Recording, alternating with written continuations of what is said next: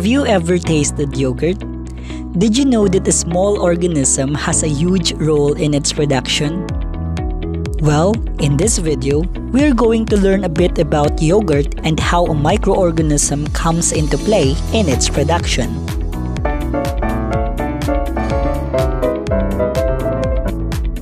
Yogurt is a food produced by bacterial fermentation of milk. Yes, bacteria. But there's nothing to worry about because these are good bacteria, which are often called probiotics. A specific group of bacteria called lactic acid bacteria are inoculated to the pasteurized milk to start a certain microbial activity. The role of this bacteria is to consume the main sugar in milk, which is the lactose, and then convert it into a lactic acid. This process is called fermentation. A lactic acid is responsible for the yogurt's tangy taste due to its low pH.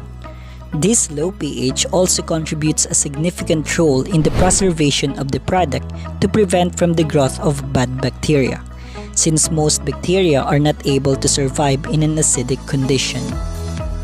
As the bacterial activity continues, the proteins of the milk begin to coagulate and curdle, giving the yogurt a thick, creamy texture.